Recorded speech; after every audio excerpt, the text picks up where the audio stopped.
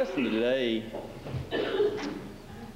is aimed toward one individual, and that's me. Because it's something I realize more as I go along that I need to hear this lesson. And especially, I think, the last few days when our brother Fred passed, you know, when these times come, it makes us ponder things more, doesn't it? Think a little differently than we do a lot of times. And the title of our lesson today is Things Left Undone. Many times we're guilty of that, aren't we? Leaving things undone. We procrastinate a lot. Why do we do that? Well, it seems to be just human nature a lot of times, doesn't it? We just say we're going to do something. Well, I'll do it tomorrow. I'll do it next week. And then what happens? Well, we turn around and they don't get done, do they? You know, it brings to mind James chapter 4 verse 17. He says, "To him therefore that knoweth to do good and doeth it not, to him it is sin." You know, that rings very, very true, doesn't it? Those who say and know they've got to do good, but yet they don't do it, well, that becomes sinful many times. And you know, and much of the world doesn't really look at it that way, though, do they? A Christian does, though. Christians realize we need to be doing good. That's our objective. That's our job as Christians, to go about doing good, to imitate the Lord. That's what He did, didn't it say in Acts chapter 10? He went about doing good. Well, that's our job. We're supposed to imitate Him. You know, but the reason we don't, why? Why do we not? Do we not have the same time today that they had years ago? Do we not still have 24 hours in a day? Well, sure we do. Then why is it that we just don't seem to get things accomplished that people used to? Well, I think one big reason is we have a lot of distraction in this country in our day, don't we?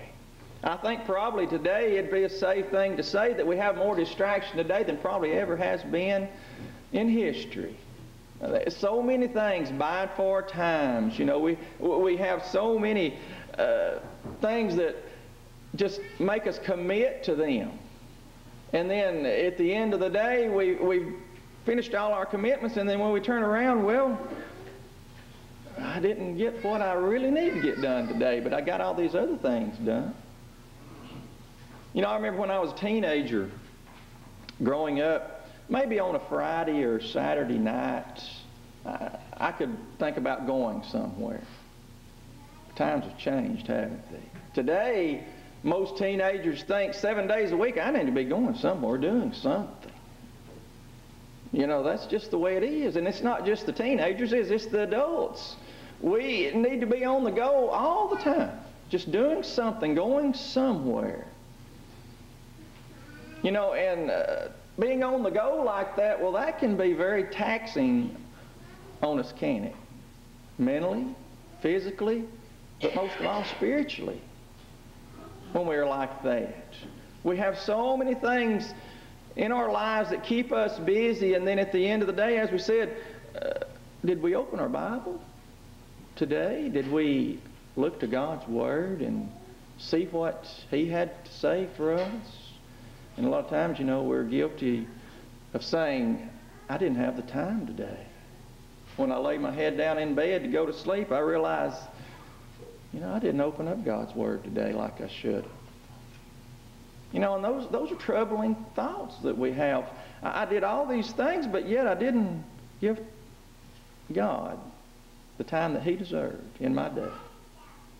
And so that's what we want to look at, just a few points today about things being left undone. Why do we do that? Why do we leave things undone? It's a great question to ask ourselves, isn't it? And there's several reasons, various reasons, but I think, number one, we maybe fail to prioritize things correctly. Maybe. You know, we have a lot of priorities in our life, but what is the most important thing that we need to prioritize in this life? Well, thankfully we have the Scriptures to tell us. Matthew chapter 6, verse 33 is a good start, isn't it?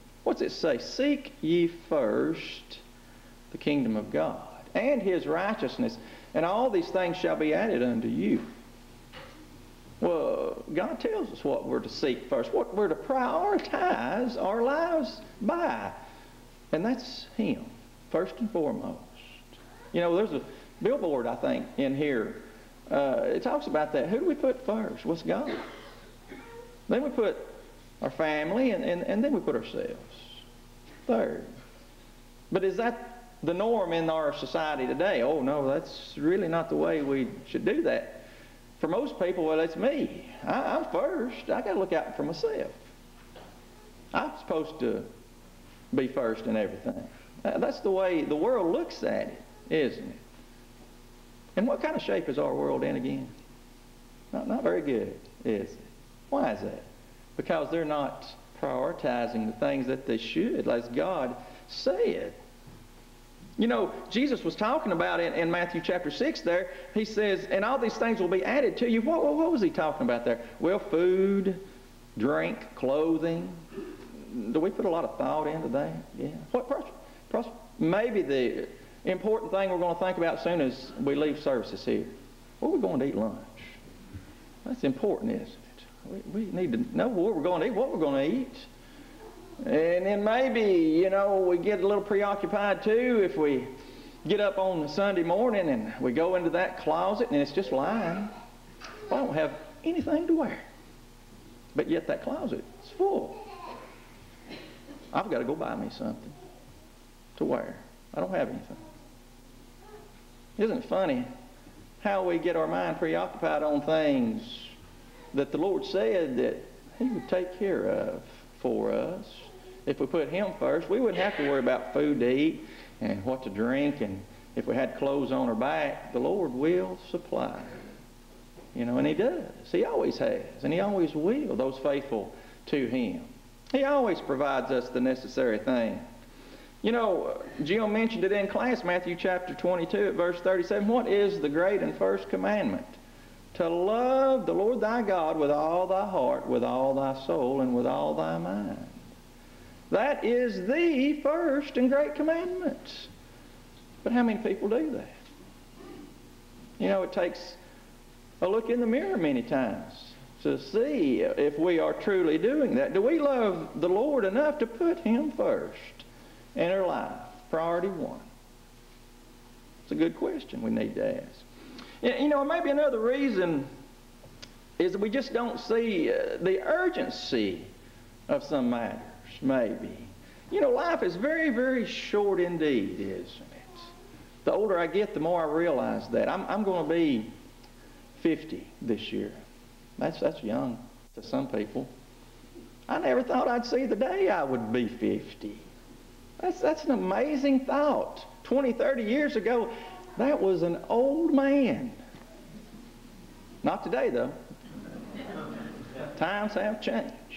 50 is not old at all, I'm glad to say. I don't know where it really starts. It might be 60, but I'm thinking it'll be older than that. But, you know, it's just something that we don't see the urgency in things. We just put things off because I've got time. When we're young, we're like that, aren't we? Oh, I've got time to do that. I've got all the time in the world. But then the older we get, the more we realize that time is not on our side. There's an urgency there to get things done. I've heard people say there's not enough hours in the day to get the things done that I need done. I'm understanding that more and more as I grow older. You know, Jesus said in John chapter 9 at verse 4, we must work the works of Him that sent me while it is day.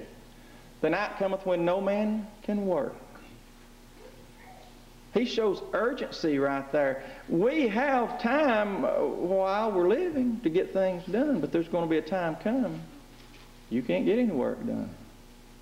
Your work will be done, and nothing else will come forth from you after a certain day. You know, the Master, He never cut corners. He never tried to avoid stepping on people's toes. He told them what they needed to hear when they needed to hear it, didn't He? Today we should be the same way. You know, we don't want to be rude and crude to people, but we have to tell them the truth.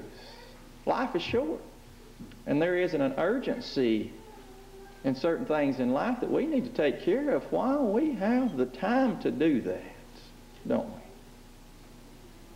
You know, James is one of my favorite books in the Bible, and he talks about that in James chapter 4, verse 14. What's he say? What is your life? He says. He asks that question. And then he describes it. It is but a vapor that appeareth for a little time and then vanisheth away. And I've made the point many times before about this fog that rolls into this beautiful valley we live in. And many mornings it's just so thick. You wouldn't know there's a sun in the sky many times when you get out and go somewhere, but yet you look up about lunch, there's not a trace of it left. It's the beautiful blue sky. Would never know that the fog was there. And that's just like our life. We're here so full of life for a time, and then we're gone. You know, it's an amazing thing to know how short life is many times when we sit and ponder that. And that makes us realize that we need to put great effort in to doing the things we need to be doing that the Lord expects us to do. Spreading the gospel. Telling others the good news that there is a Savior. But you need to be urgent about obeying His commands and not put it off. And maybe, too, it could be that we just don't understand the risk many times. As was read for us a few moments ago, Matthew 25, verses 1 through 13, talks about 10 virgins. 5 were called wise, 5 were called foolish. Why were they called foolish? Well, we remember that they had lamps that needed oil, and they didn't take any oil with them. And then all of a sudden at midnight, the cry goes out, the bridegroom is there. And so they go and start trying to get somebody to give them some oil, but nobody is going to give it to them. And so they have to go try to buy some, and then by the time they get back, what's happened? The door's closed. They're locked out. You know, that's really, you know, today points to so many people today, doesn't it? Oh, well, I'm going to obey the gospel one day. I'm going to obey it, you know, soon. But yet they fail to take in consideration that the Lord might come at any time. He might surprise us. In fact, He is going to surprise most people, isn't He, when He comes back? That's why the end of that section of Scripture says, watch, therefore, for you do not know the hour or the day when He's going to come. There's a lot of risk in putting off gospel obedience, then, isn't there? You better believe there is. But so many people do that. So many people just take that risk and just don't put much thought into it. But you know, we have sobering words in 2 Thessalonians chapter 1 at verses 7 through 9, where it talks about those people, the fate of those people who know not God and obey not the gospel of our Lord Jesus Christ. And what is that? It's described as eternal destruction from the face of Almighty God. That's sobering. That's scary to think about. It's not just something, it's temporary. It's eternal destruction. Just because people didn't think that it was very much of a risk to not obey God and His gospel. Things that people should think about the seriousness of, that so many times they don't. And then some may just, on the other hand, don't understand the reward that's involved. 1 Peter chapter 1 verses 3 and 4 helps us a little bit with this, where it says, Blessed be the God and Father of our Lord Jesus Christ, who according to His great mercy begat us again unto a living hope by the resurrection of Jesus Christ from the dead, unto an inheritance incorruptible, undefiled, that fadeth not away, are reserved in heaven for you. What a comforting thought that is. That we, if we live a faithful life unto the Lord, we have an inheritance that's incorruptible. You know, many people want to inherit a rich aunt or uncle's fortune or something like that. That's money most of the time. But what does money do? Well, it sometimes just don't hold up, does it? Money can be gone very quickly at times. But we have an inheritance that is incorruptible, that never fades away in heaven. What a thought that is, friends. And when you dwell upon that, does that not make you more determined to get that inheritance for yourself? It does me. I think it does for all of us here. We become more determined to get home one day to heaven. That's the point of us being here today, isn't it? That's the point of us living a Christian life, is because that's what we want for not only ourselves, but for everyone. Because we know what the alternative is. And it's not something we want to think about. So maybe we could look to and see, well, how can we finish what we start?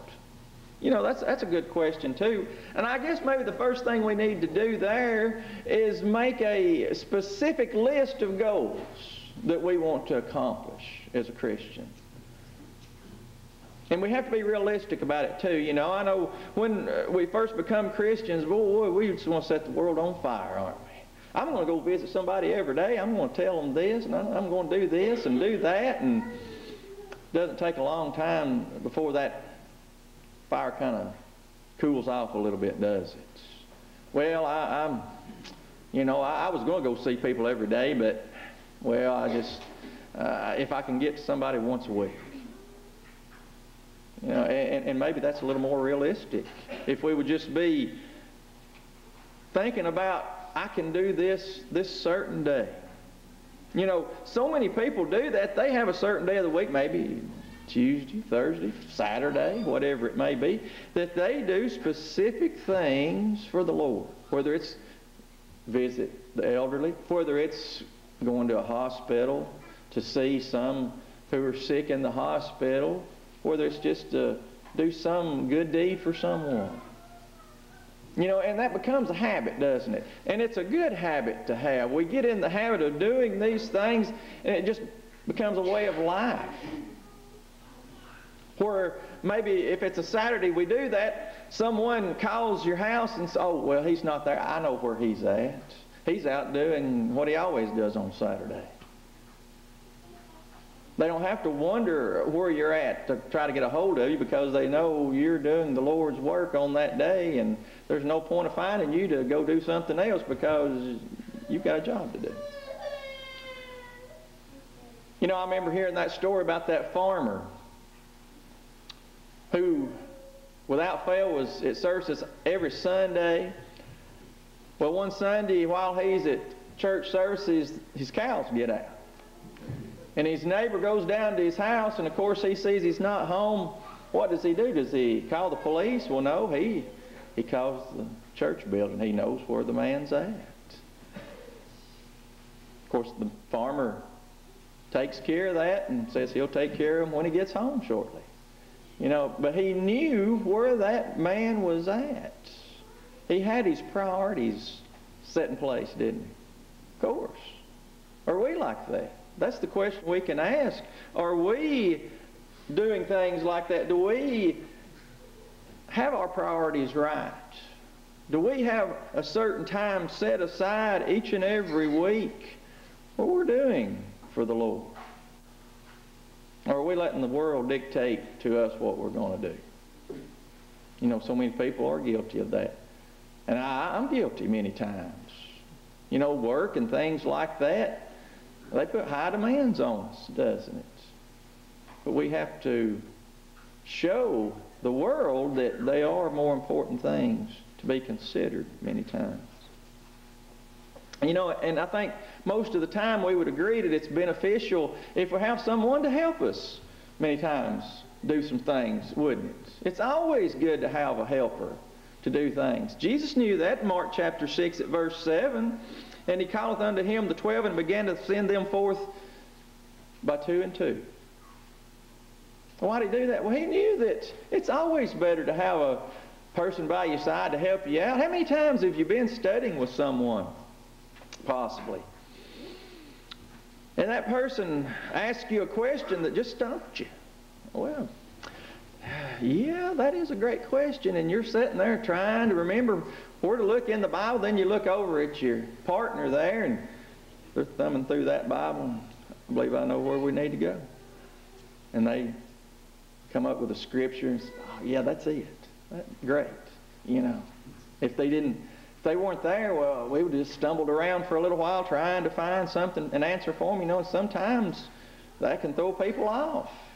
I'll never forget at the jail one time we were there talking. I was talking to the prisoners there, and I said, you know, the Lord doesn't tempt us over what we can bear, but He always will provide a way of escape. And one of the guys spoke up and said, yeah, that's great. Where is that? But I said, well, you know, that's a good question. And Danny Jones happened to be there that night with us, and he spoke up real quick and said, that's in 1 Corinthians chapter 10, verse 13. I said, thank you.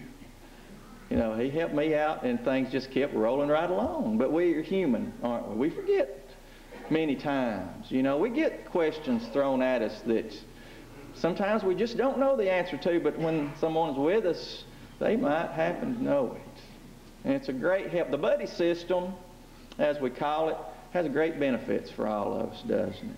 You know, we remember the words of the wise man in Ecclesiastes chapter 4 where he said, 2 are better than 1. And then verses 9 through 12, I believe it is, he talks about a threefold cord is not quickly broken. So there's something to that. There's something to having help. There's strength in help. And I think it's noteworthy to mention as well that we have to realize that we have an impact on other people around us, don't we? Wherever we go, whatever we do, whether we realize it or not, people are watching us. You know, and it's especially true for children. You know, as parents, we know that those little eyes are watching us, everything we do. Because a lot of times we might say something, and then a little while later one of them comes up and said, hey, yeah, Dad, do you remember you said such and such? And we're startled and think, well, I didn't think they were listening. But they were, and they do. But it's not only children, is it? It's our neighbors, it's our co-workers, it's our friends. They're always watching us.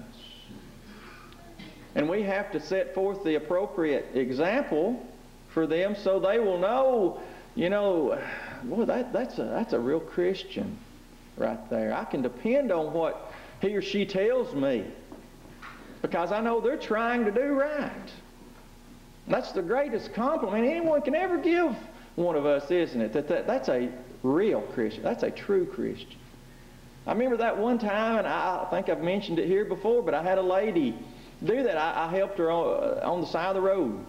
It was out of gas, and I went to the house and got her a gallon of gas and said, that'll get you back to Dunlap. She tried to pay me.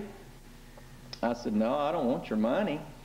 I said, you can repay me this way. You go to church. She said, well, I need to, I know. I said, well, I'd like to see you Sunday morning. And she just seemed taken aback by that. And, of course, I never seen her. But it's kind of funny how things work out. A couple of months later, I run into someone who had talked to her, and she said, I met a real Christian the other day. He helped me when I was broke down on the side of the road, and he didn't want my money. He just wanted me to come to church with him. And I guess my head swelled a little bit. I felt really good. I said, that's the greatest compliment I've ever had. And the best one I'll ever get. And I hope we all get that at times when we show people what a true Christian is. What a true Christian does for other people. They put other people first. You know, we were talking about that in class this morning. That's what true love is. It puts others before our own selves. That's showing Christ living in us, isn't it? Because you remember, He went to the cross freely. He wasn't forced to go to the cross. He went on His own accord. Why? Because He loved you and He loved me enough to do that. It's incredible to think about that. You know, Jesus had some important words for us to consider in Matthew chapter 5, verses 13 through 16. He says, "Ye are the salt of the earth. But if the salt has lost its savor, wherewith shall it be salted?" He says, "It's thenceforth good for nothing but to be cast out and trodden under foot of men." And He says, "Ye are the light of the world." That's an amazing statement. We are the light of the world. A city set on a hill cannot be hid. Neither do men light a lamp and put it under the bushel, but on a stand, and it shineth forth unto all that are in the house. And He says, "Even so let your light shine before men, that they may see your good works and glorify your Father who is in heaven." What beautiful words that is for us. We are to be that light. Not that sun shining out there so pretty today. That's not the light of the world. We're to be. And we do that by not leaving things undone, don't we? That's how we become that light of the world. We mustn't ever underestimate the power of influence that we possess in this world. We have great influential power, and we have to use it to the best of our abilities. And then someone may ask, how can we finish something if we haven't started it? Well, that's easy. We can't. What's that mean then? That means we need to get started doing whatever it is. Not tomorrow. We need to get started today. Did Jesus ever promise us that we were going to have a tomorrow? Never has He? But He says you got today. Use it while you've got it. And that's what we're to do. That's what we're to do our very best at. While we have the time, not to be slack, but to be about His business. That's one of those beautiful verses. We remember when Jesus was about 12. Got lost. His parents didn't know where he was at. They go back to find him where he's at. He's sitting there at the feet of all these knowledgeable men about God's Word. And what did they ask? They kind of got on to him a little bit, didn't they? You know, as any parent would. "Why, you scared us to death. Where you been?" And he said, "Didn't you know I must be about my Father's business?" Well, that's us. We must be about our Father's business every day. But you know, it's funny how people look at that. You know, they think, well, I'll just do it when I get a chance. You know, who knows when that might be. My dad told me many times, he said, "Can't, never could do nothing." That's a true statement. But you know what? "I'll do it later" never does get much accomplished either. We've got to be doing it now, as much as we possibly can. Jesus told His disciples in John chapter 12, verse 35, "Walk while you have the light, that darkness overtake you not." We have to be walking while we have the ability to do that. You know, and I think all of us understand that very, very well. Hebrews chapter 12, verse 1 and 2 are beautiful verses. It says, "Therefore let us also sing, we are compassed about with so great a cloud of witnesses. Lay aside every weight and the sin which doth so easily beset us, and let us run with patience the race that is set before us, looking unto Jesus, the author and perfecter of our faith, who for the joy that was set before Him endured the cross, despising shame, and hath sat down at the right hand of the throne of God." That's beautiful verses. You know, he explains to us here, the Hebrew writer does, that life is full of weights and sins that hinder us from doing things many times. But we're to look to Jesus,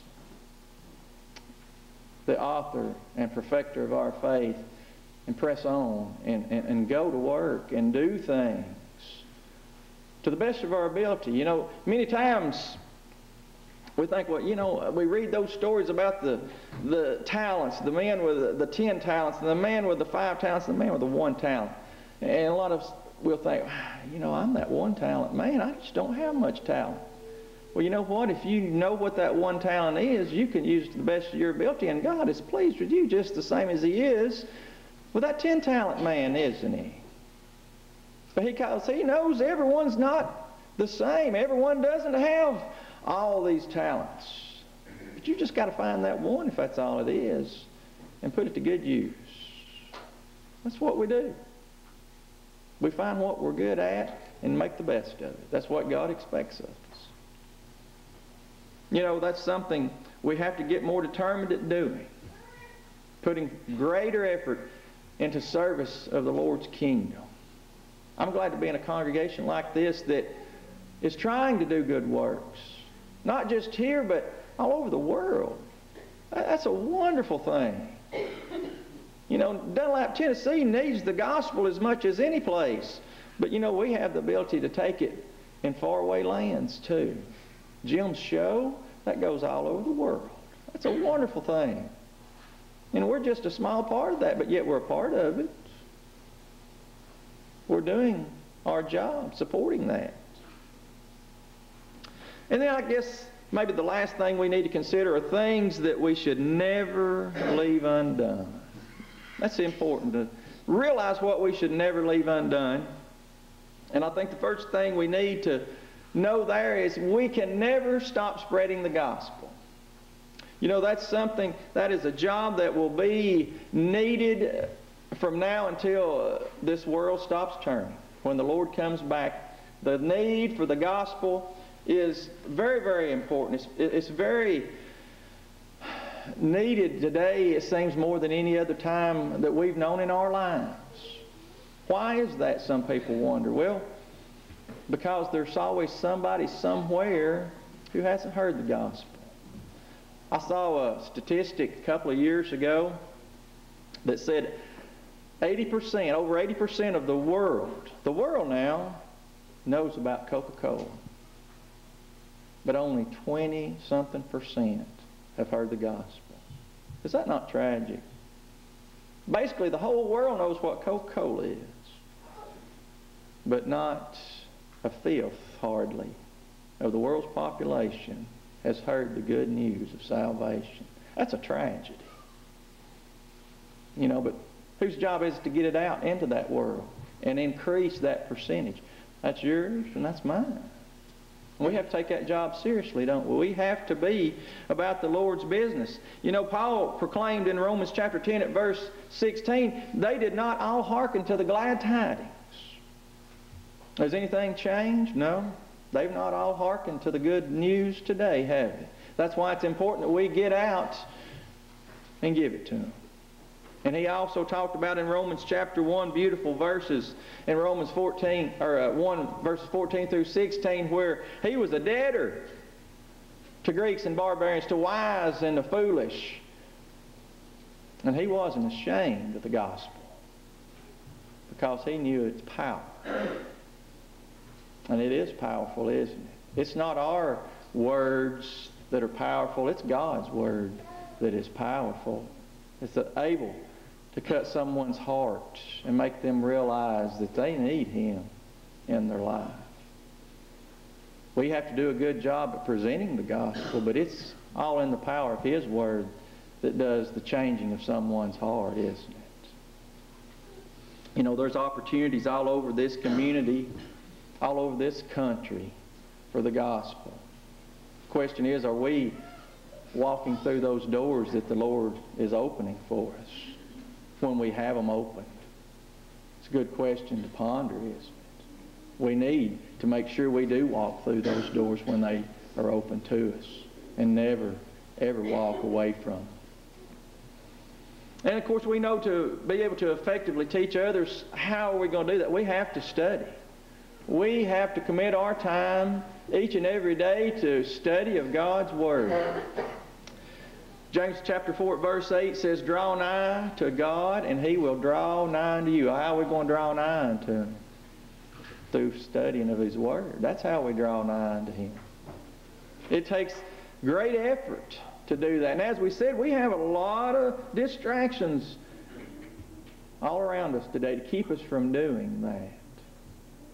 But we have to be bound and determined, well, I'm going to take this time every day, regardless of who needs me to do what.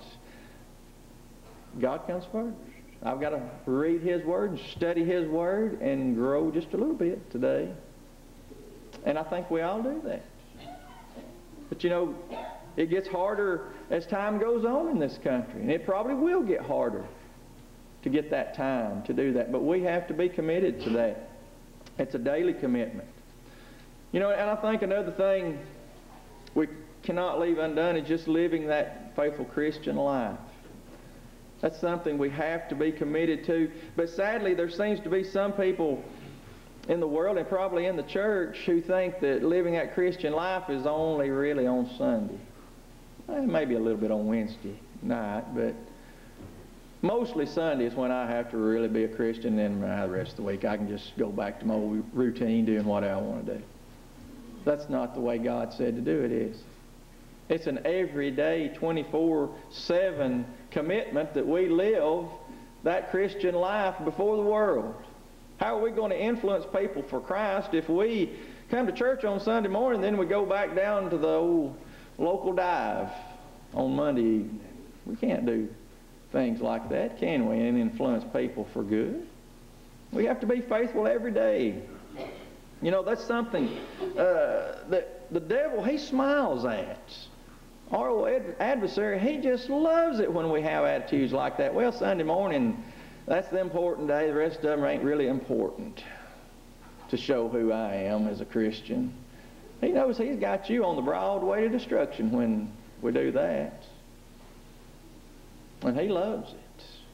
You know, and I don't want him loving anything I do. You know, you remember James chapter 4 said, draw nigh unto God. The verse before that says, resist the devil and he'll flee from you. Well, that's what we need to be doing every day, isn't it? Resisting him so that he'll just run away. Realize he ain't going to do no good with us today. He'll just have to come back another time and try again. And he will. There's no doubt about that. He comes every day. But we can resist him nonetheless. And some beautiful verses that was read yesterday at Fred's funeral, Revelation chapter 14 at verse 13. The voice from heaven states, blessed are the dead who die in the Lord from henceforth. Yea, saith the Spirit, that they may rest from their labors and their works follow them. What a wonderful thought that is, that there is sweet rest waiting on those faithful Christians. You know, that's just so comforting for us to know that when we do lose a faithful Christian, we're grieved. But we have to have a smile on our face because we know they've gone on to a better place. They have a better home than we do today. And that's a wonderful thing to know. Psalms 116 at verse 15 says, precious in the sight of Jehovah is the death of his saints. Some people in the world just cannot comprehend that whatsoever. How can it be precious when somebody dies? Well, you better become a Christian so you can understand it. That's all I can tell you. Because that's the only way to understand it, when you're a child of God and can understand things like that. But you know, that's something we know our friend Paul understood very, very well. Philippians chapter 1, verses 21 and 22. He said, for me to live is Christ, but to die is gain. He understood it'd be better for him if he went on to be with the Lord. But to live here was showing Christ living in him. And who got benefits from that? It wasn't just him, it was everybody he come in contact with. They benefited. The world benefited. We benefited from Paul and his example and what he went through. And that's something great to know. And then I think the most important thing that we can never leave undone, of course, is our soul salvation. You know, man has no more important need in his life, bar none, than his soul salvation. But what does man do? Man, well, he seeks after wealth, fame many times, and so many other physical things in this life, but yet he leaves the most needful thing undone. Why is that? Well, the world, it doesn't want you to be concerned about your soul. It wants you to just live the life you want to live. But then we have to understand, just like those 5 foolish virgins that were talked about, there's consequences to be paid in the end for neglect, for things being undone. The Hebrew writer quotes the psalmist in Hebrews chapter 3, verses 7 and 8. Wherefore, even as the Holy Spirit saith, today if ye shall hear his voice, harden not your hearts as in the provocation. He says today we need to hear his voice. Not tomorrow. Today. Sounds like there's some urgency there again. That's something that we've all heard the stories about someone who, during the invitation song, stood up and tears well up in their eyes. They're holding on to that pew with a very hard grip, knowing they need to go forward, but yet something just holds them back. I'll do it. I'm going to do it. I'll do it next week. And then we hear those stories about next week doesn't come. During the week they're killed in a car accident. Something like that. They never get another opportunity. Devastating to hear things like that, because they knew what they needed to do, but yet they left their soul salvation undone. So sad, so tragic. Something we never ever want to hear here. But it does happen. People think they're going to get a second chance. Well, that's part of this life, isn't it? We get second chances many times. And that's wonderful. We're glad we get second chances sometimes. But friend, make no mistake about it, when you come upon eternity's shore, second chances are over. You need to make the most of your opportunity today, right now, while you can. Because you may not get that second chance. You may not get that opportunity. That's why we beg and plead every time we come together not to leave this building in a lost state. It's too important. Your soul is the most precious possession that you have. Then why would we not take its salvation seriously if it's that precious? Mind-boggling, yes. 2 Corinthians 6:2 says, For he saith, In an acceptable time I hearkened unto thee, and in a day of salvation did I succor thee. Behold, now is the acceptable time. Behold, now is the day of salvation. Friends, he is showing the urgency right there not to leave that undone. Now is the day of salvation. Friend, do you realize the state of your soul? Are you a Christian today? Or are you not a Christian? You can answer that. If you're not a Christian, friend, you've left things undone for too long. You need to think seriously about becoming a Christian even today. Do you believe that Jesus is who he gave proof of being, the Son of Almighty God, through many, many proofs? Would you be willing to repent of your sins, to start a new way of life in a new direction? Would you be willing to confess his name before men? And would you gladly enter the waters of baptism to have your sins washed away, where the Lord applies the blood of Christ to your soul and cleanses it from all sins? If you do that, friend, and you go on and dedicate your life to faithful service to him, friend, you have what we talked about a few moments ago. You have that inheritance promised you, that home in heaven waiting for you. Or maybe you've done that. Maybe you have been a faithful Christian at one time, but you've let the world get to you and you've left the world of faithfulness to the Lord and just been undone again. You can make things right by repenting of those things, confessing your faults, asking the Lord to forgive you. He's promised He would do so, and He is faithful who promised. We can always count on Him. When He gives us His word, you can count on it. He will make things good again for you. Or possibly you just need prayers to help you along the way to be strong, to be a better Christian. That's why we're here. We want to help each other because we love each other. We want to do just like the Lord and help others along the way to get home. That's the reason we're here, friend. Do you have that need? That's what we ask for you to ponder. Don't leave this building with your soul undone. If you have a need, please come right now while we stand and while we sing.